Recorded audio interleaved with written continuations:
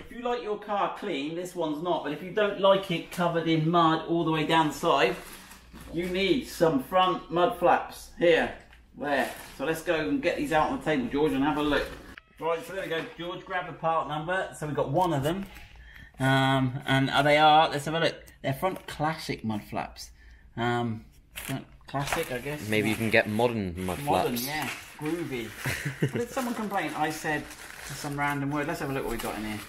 And we've got these look like heavyweight. I'm just going to rip them open. Sort of bracket. Are these, I wonder if they got an L or an R stamped on them to help me. No, but and they're different, right? They're clearly handed because the way the holes are. So, right, here we go. What else have we got here? We have a plethora of fittings, a fine assortment of fittings. So we got some washers. We've got some metal washers. We've got these sort of plastics. Can you see they're sort of top hat washers? They got a sort of metal. So we've got some of those. 1, 2, 4 of them. Yeah, 1, 2, 3, 4, 5. Hold on. 6 of those. 6 of those. Oh, we've got a thing going on here. 6 of those. 2, 4. People watching me count. That's good. Right, and hold on. We got, how many of them we got, George? 10 of them. Am I right? 2, 4, 6, 8, 10. 8 of those. God, that's confused me already. 6, 8, 10. 6, 6, 2. Got that. Right, let's move on. Right.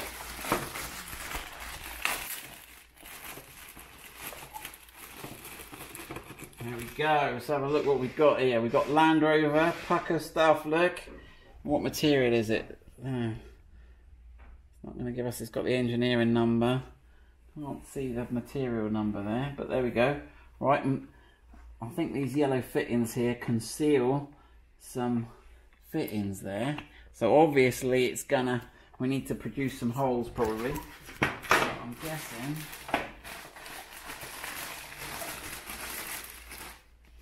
yeah, the same. Right, we've got some little things. Now this looks interesting. They give you the scan the QR code. We did that the other day. It just takes you to a generic page, but they actually give you some some templates. Hold on, what we got here? We got left hand. Yeah, just checking they haven't done double-sided. Hold on, I'm confused now. They've left given hand. us 2 left hands. Oh, mate. And 1 right hand. That's confusing me. Well, I mean, if we lose 1 left hand, we have another one. It's like the old MFI. Not MFI, who was before MFI? No, it was MFI, wasn't it? They made the knockdown furniture. You ordered more parts than you needed. So it looks like they've doubled up. Am I right here, George? They've just given us buy one, get one free on the instructions. Classic. Very nice of them. Classic. Thank you, Land Rover. Thank you. Yeah, right. Okay, got 1 for spare. Right, so I think what this is supposed to do is they give you a graphic and they've printed it. So if you want to print it off the online version, they've given you a scale to check your printer hasn't misscaled it. For the banter, we'll measure this. Stop. Yep, they have got that right. Look, that does appear to be the correct scale, 20. So, right, we're all good on the scale. We've got 2 things. The fitting instructions are online. Right, we'll open up the laptop. Now let's go and offer them up and just have a little look-see. I'm interested where this metal bracket goes. Look, it's clearly lining up with these holes. We really ought to read the instructions first and work it out. But that's not our style. Right then, let's just get hold on. Which side is this? They've got an L and an R. They used to put an L and an R. I know they're going to be fairly obvious. But, oh yeah, look, there's a left hand in there if you catch the light. Right, George, you got that? I got that. Yeah. Yeah, right, here we go. Right, so having said the left hand, I've grabbed the right hand.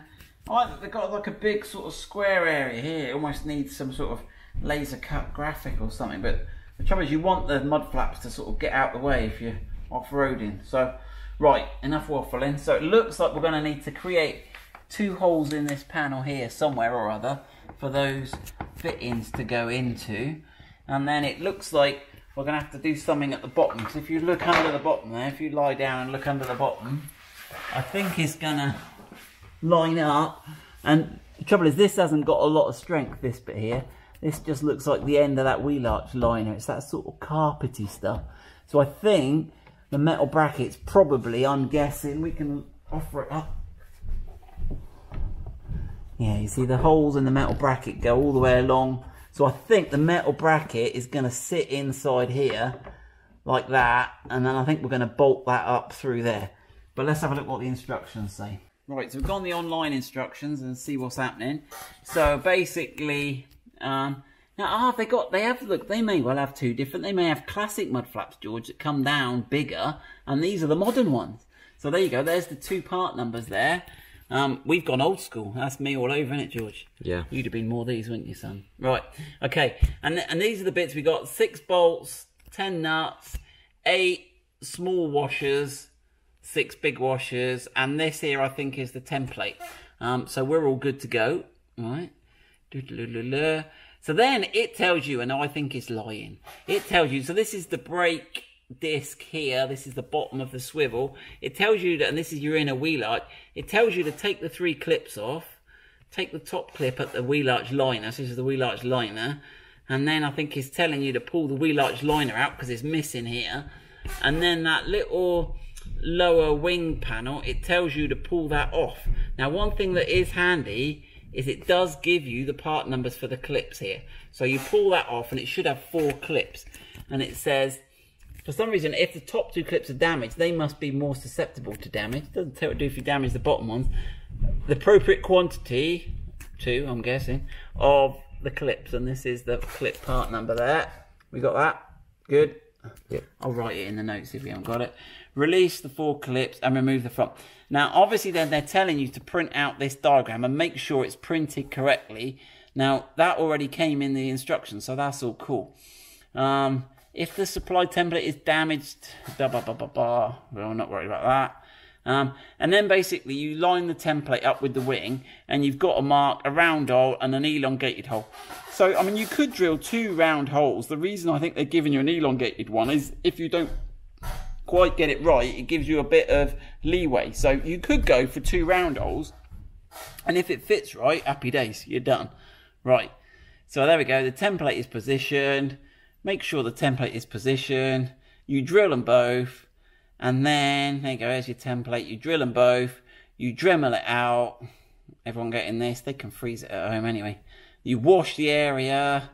And then, this is like a view behind. So this is a view behind. And we'll have a look at this. And basically, it's telling you you've got to put your nuts on. So hold on. So what's it telling us here, George? 2 Ds. 2 Ds and an E. So which ones were the Ds? And these are the small ones or the big ones? Why would you have 2 Ds? Right then. So 2 Ds are the... Right, so that's the two of the small washers. So we need 2 small washers stacked on top of each other. Random. Alright. There we go. Oh gosh. So we've got that. We've got the 2 holes. We've got the 2... And then we put the nuts on the back. So that's the plan. And then... It's... What are these? What's this says? Is that reinstalling that clip? Make sure to protect the paintwork, make sure the clips are pushed in sufficiently and they're fully engaged. Right, so that basically, then you've got to mess about with these clips to put this back on. I think I'm going to try, just put this on, tape it in place, drill through, and then just clip it on. Because I've worked out, now I haven't done this before, so don't go, this is just my idea. I've worked out that if I use this tool here, let me put an extra bit of light on down here, just in case people can't see. I've worked out I use this tool here, and I sort of got behind, it's only a little bit of felty carpety stuff. And notice I've turned the wheel now as well.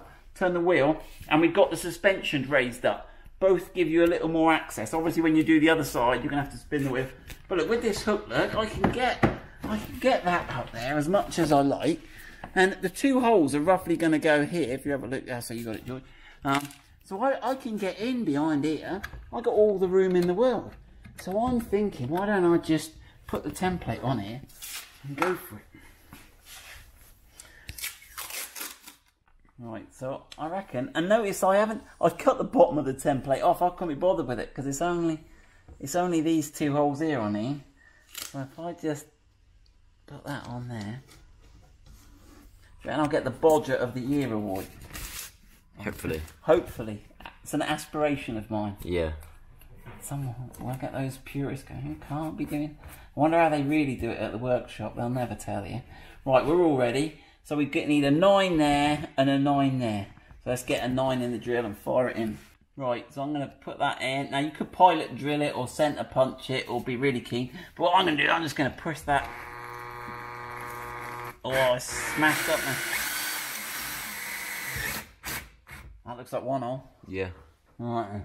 Now if I go in the middle of those two, you'd think that's where they'd aspirationally thought it would go, right? Yeah. Don't wander, though. Not on video.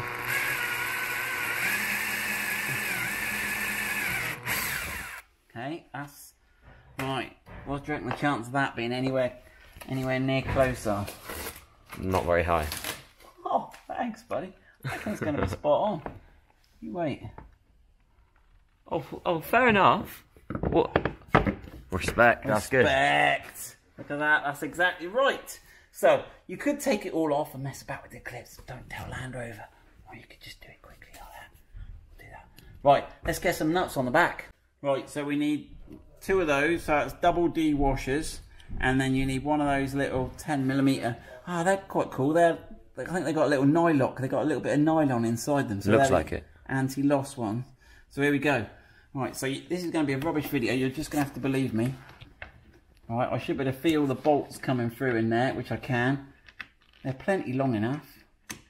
You can hear them going on. All right. That saved all that oval hole drilling and all that, didn't it? Right, there we go. Right, I reckon you're better off getting the nuts and bolts on both of them. Nuts and washers even. Right, so there's the other 2. Why 2? I don't know. Right then, here we go. Find him. Where is he? Right, this is a bit of a pain. This is one of the drawbacks of this. Getting the socket on the back of that is a bit. They've put the nut right where there's a bit of plastic on the inside, so it's a bit of a fiddle, but it's going, as you can hear and see. Now it should pull up in the bottom here. There you go, it's pulling up at the bottom there. There you go. Right, that's that. Right, so that's that on, that's that in, and that's all that tucked back in. But yeah, there's a bit of plastic on the inside, and what I did was I pushed a bit of plastic so I could get onto the nut. So that is the drawback of that. But we'll get in there. We'll give that a clean now, and we'll have a look at the next bit of the instructions. Right, so the instructions don't clearly show you, but there's a left-hand bracket and a right-hand bracket. I've put them there on the table just so you can have a look. So we're doing the right hand, so I'm going to grab that. We're going to grab 2 bolts, 2 of these plasticky washers, and they're going to go up through the mud flap, and then the mud flap is going to be sandwiched between that, and then we're going to have the big metal washers and the nuts on top. Well, all we need to do now is position the mud flap up so it's all level along here, and there's some little holes. There's 3 little holes under here, 3 or 4, but you need to go into this first one here. Right, so hopefully, I'm using that paint pen, and hopefully, and it says if you move it back, there you go, we've got a lovely mark there. You might have to come around the other side. We'll come around the other side and have a look. Right, so if we look up under here, we've got an orange hole there. An orange hole, and then we've got, with the suspension on full height, it says use a 10mm, but I'm gonna use this 9mm. I've only just got enough height to get it in. I've got to be careful because I'm not that square on it.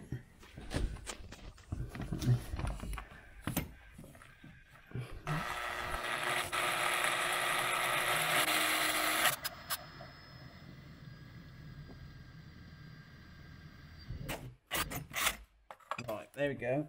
Man.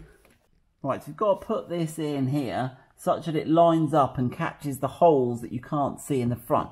So it goes in above this little L-shaped bit here, and it takes a bit of wiggling in. Well, it does on mine because it's full of dirt. And then you'll see all the dirt come out here, look.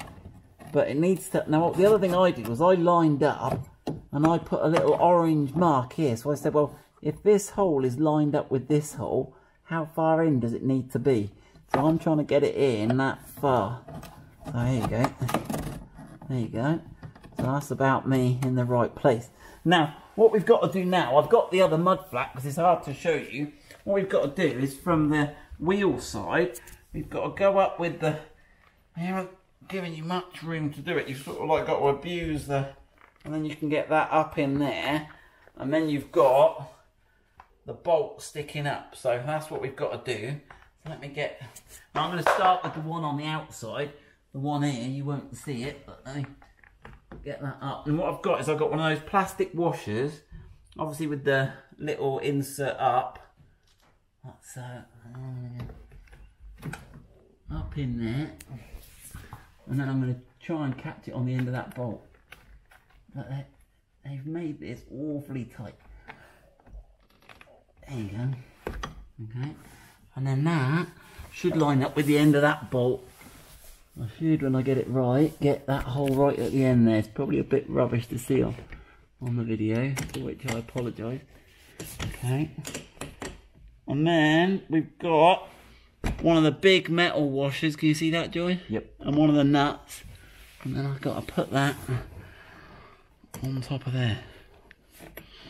Now, it would be a bit easier if you have taken that wheel arch liner out, but it seems too much effort to me.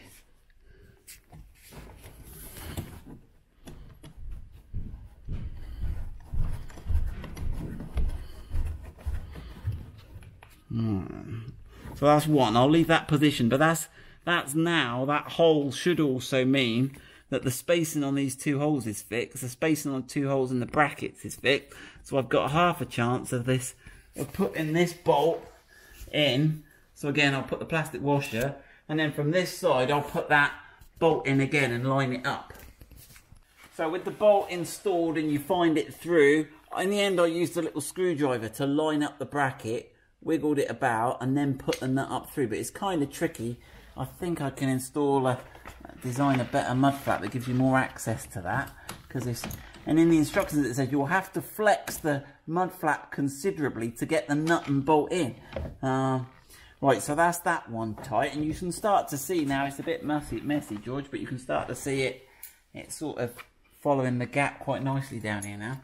So I'm just going to undo the bolt. So even though they've got more holes, the instructions are only showing using two bolts, the front one here and the one at the end, either end of that metal plate.